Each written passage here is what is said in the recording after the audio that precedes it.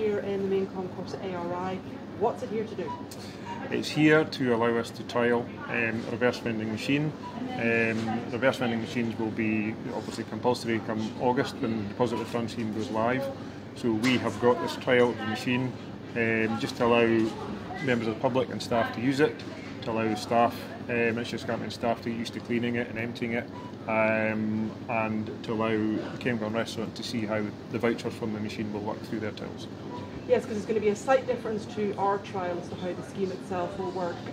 Simply a voucher that you're going to get from this for the moment, for the trial. Yes, for the purpose of the trial, every container that's put into it will get a 5p refund.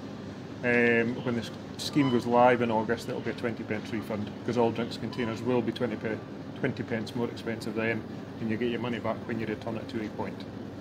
So when it's for cans, glass, bottles? Yes, all cans, plastic bottles and glass bottles as well. Anything we don't want? We don't want dairy. We don't want any milk bottles or anything that's a dairy in it. They are a different type of plastic, and there's obviously other issues with dairy as well.